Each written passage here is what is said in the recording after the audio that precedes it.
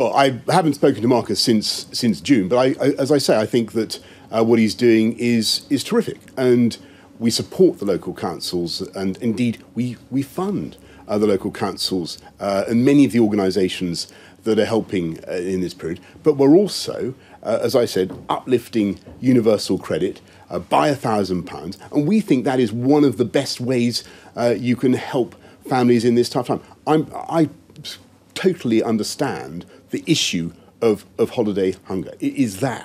We have to deal with it. The debate is, how do you deal with it? And we're very proud of the support that we've given. I've said repeatedly throughout this crisis that the government will support families and businesses, jobs and livelihoods across the country.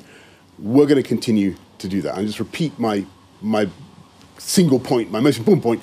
We don't want to see children going hungry this winter, this Christmas, certainly not as a result of any inattention by this government. And you're not going to see that.